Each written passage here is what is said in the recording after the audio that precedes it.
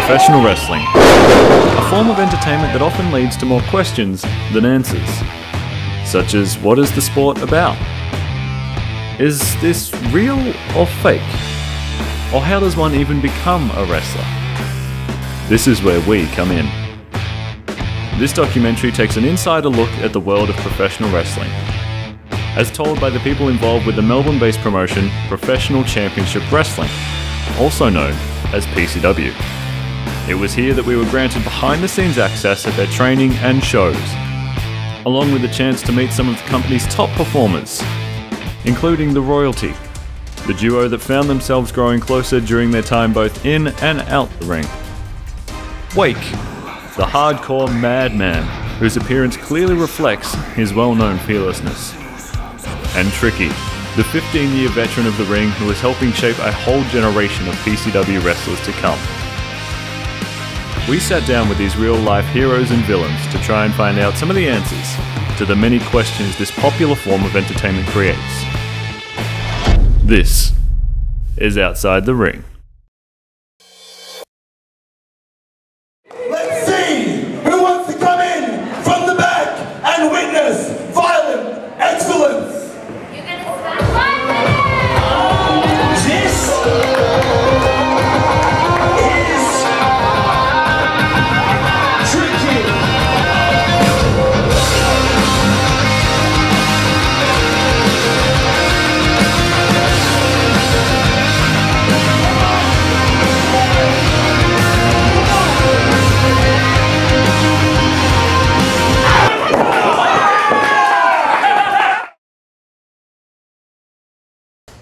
lean on him, step out, face expression.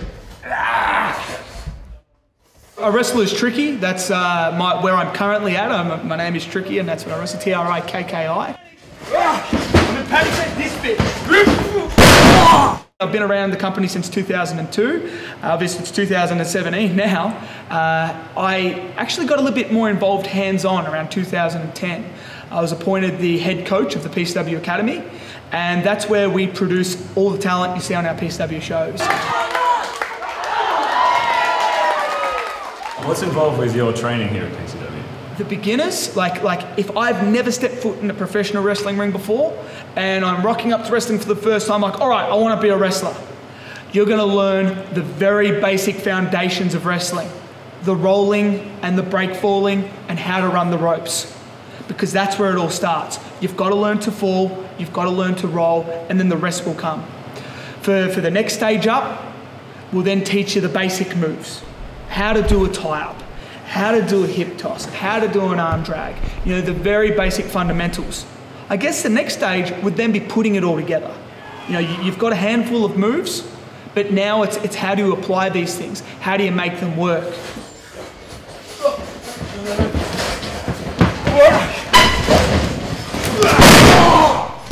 The one thing I love about professional wrestling, and I absolutely love this, there's no off season. We are weekly. You know, last year we had one weekend off, and that killed us. That killed us to the point where the next week we did a show Friday, Saturday, just to make up for that one day we missed.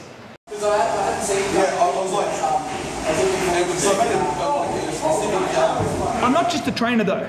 As of 2015, 14, 15, I believe, got years of flying. But I actually took on a director role. So now I'm an official operations manager, and I deal with all the training department.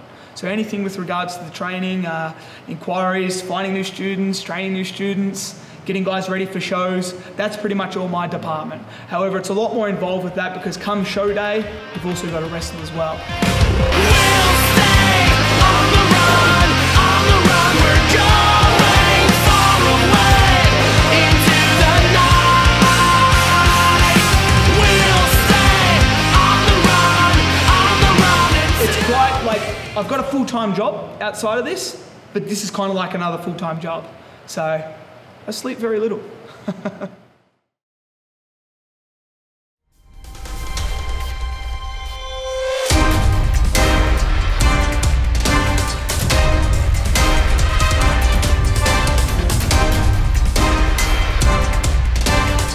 You're actually a couple inside and outside the ring. How did you end up meeting and start wrestling together? Basically, I was about 3, maybe 4 weeks training in, and it was my first time in the ring with the beautiful Natalie. And we would go through like shoulder tackles, just basics, clotheslines. She decided to give me a shoulder tackle quite stiff. Yep. And it hurt. Yes. Because she has bony shoulders.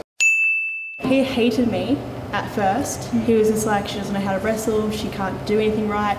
And then I messaged him saying, I'm sorry, I nearly killed you. And apparently he was like, oh, she's really cute. Was it? Yeah. Yeah, that's what he told me. Loyalty! Respect your queen! Respect your king!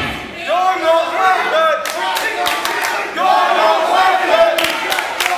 Do you ever worry that people are judging you based on the characters you are in the ring? Yeah. Yeah, absolutely. I don't worry about it because I'm pretty happy with who I am, but I do know that people, because I'm a bad person, people do see that before they see me, so they do definitely judge. I do believe that.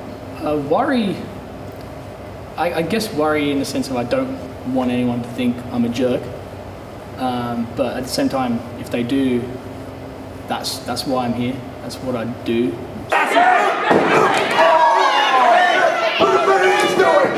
After a match whether you've lost or won, is there any animosity between wrestlers? Not so far.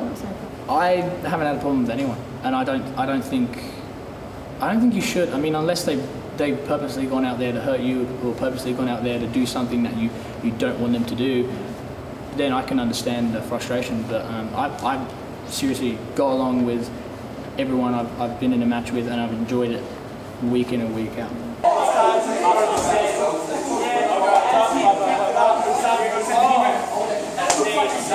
Do you think wrestling together has made you a stronger couple? Well, if it wasn't for wrestling, we wouldn't be a couple. So I think it's made us realise to grow together, to work together. Like he's got a lot of confidence anyway, but he just brings a lot out of me. So we work off each other. That's why our chemistry is so good on and off screen. But we try to keep our personal lives a little bit separate from Sammy and Bianca. So it's not always about wrestling.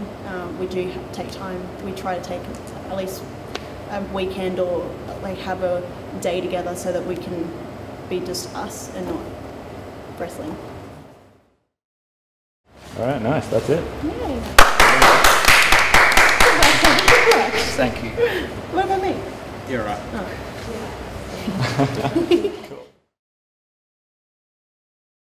Who's your favourite wrestler, and why do you like him? Nah, Wake actually.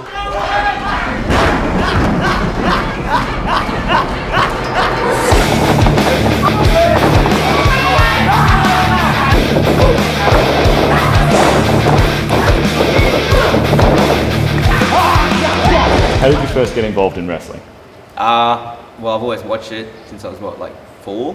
So, so when I was like 8, my dad started taking me to like the local wrestling scene and all that. When I sort of got old enough and got my license and that, I sort of asked around people I knew what they were for the best school to do that was, and yeah, this one. So here I am.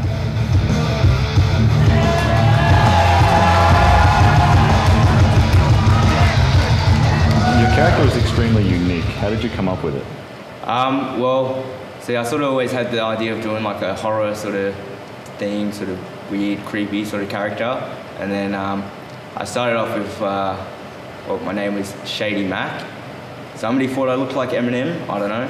I never saw it, but yeah, so then the crowd just started to chant, like, the real Slim Shady, stand up, and they were like, oh, we've got to change it. So then I changed my name to Shady Wake, just because I thought it was cool, and because like a wake is like a group of vultures eating, and that was sort of the sort of vulture-ish character I was going for. Rowdy came up to me and sort of was like, I'm going to shorten your name, and he liked Wake, just changed the spelling, and then yeah, Tricky sort of goes to me, well, because he knows that I like Insane Clown Posse and like Twisted and all that. He was like, why don't you do the Twisted paint? So basically did, but changed it up to the eyes. I've got a cross. yeah. How do you prepare for a match? Like, do you have any rituals or? Yeah, I put my paint on.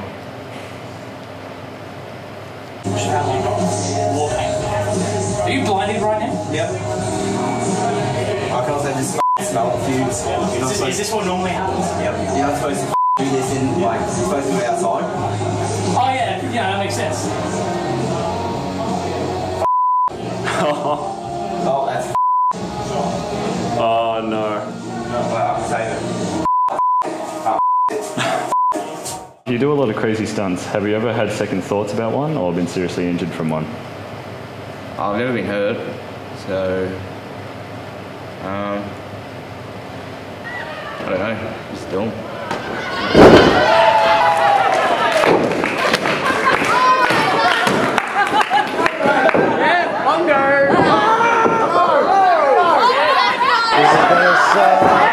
This is gonna suck. No.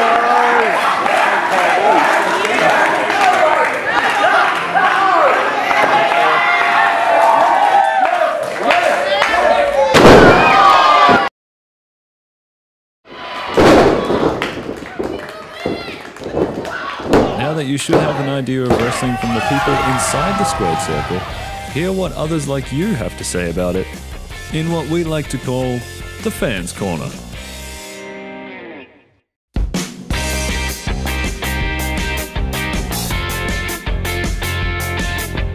My name's Carl Hughes. My name's Erin. My name's Matthew. And my name is Megan.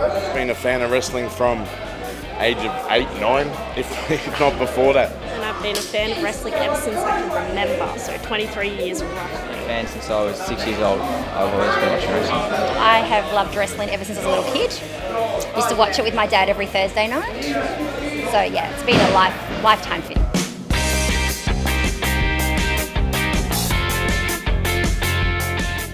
You know, what the guys do really, you know, it's quite physical, but it's very entertaining and I've always found it that way.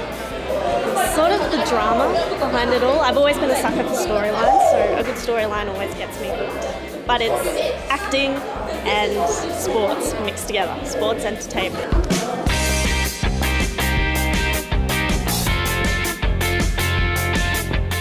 I really like Adam Cole. Adam Cole is probably my favourite out of everyone. Shawn Michaels, hands down, has always been my favourite ever since I was little. I would say Soxy. Very entertaining, very real. Just gives his heart and soul. Can't go past him.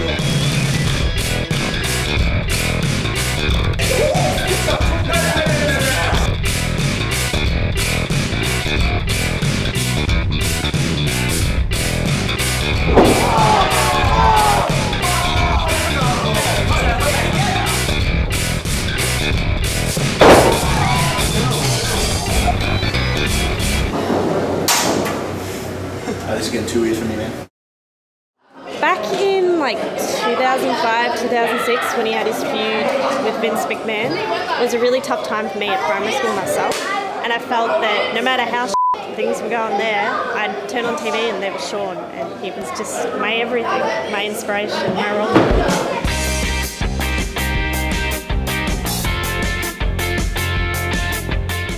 Well, my kids enjoy wrestling. I love it, you know. As you know, Blake started wrestling and it's a proud daddy moment. So, you know, I wish I could be doing it. Instead, I'm living the dream for my kids instead. So, I was scared. Petrified. I get petrified watching him. I just like knowing that he's okay. But the training is ridiculously safe. The guys are really very family orientated, so they look after each other. So I know that he's always going to be safe. What's your take on wrestling being called fake? I don't see it as fake. I don't think it is fake. Because if anyone was to take a bump on that mat, I feel like they would realise that it's not fake. Everything in this world that's entertainment is fake. You go and see a movie, it's not real, even if it's based on a true story. So it doesn't really bother me, and it sort of upsets me when people sort of harp on it. we all know what wrestling is. I don't call it fake. There's injuries. Many wrestlers get injured. They train very hard to do what they do. So fake? No, it's not fake. No. I don't call it fake. If that's what stopped you from giving it a shot and watching it, you're lost, you can miss out. The difference between something like professional wrestling and the UFC is that in the UFC, when two guys enter the octagon, they are going to fight to the death. That's the idea. You know, with professional wrestling, we're going in there to put on a show. If you stand there and let me approach you with a steel chair and somehow I hit you with it and you make it fake, that's great, you can make it fake. But I guarantee you, you won't know how to make it fake. You won't know how to make it look fake.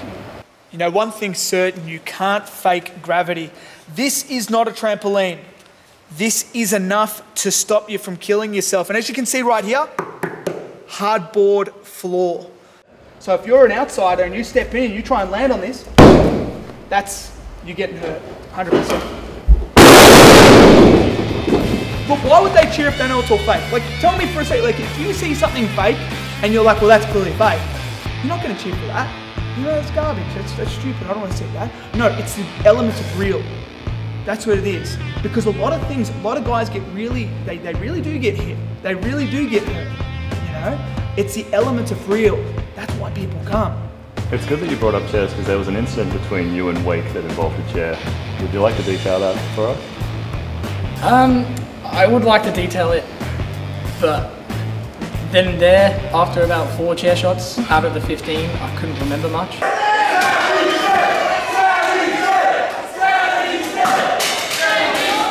They want to see a car crash. They want to hear the screeching tyres. They want to hear the hit, and then they want to see the aftermath. And then they want to see what happens the next week.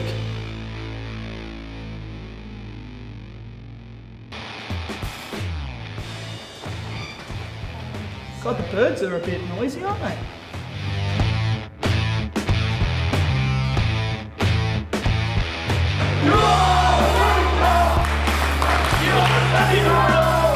Are you talking about to me? No, it's nice. I'm not moving. You just have a white mustache. Oh, I've never been told before. What? Why is that guy?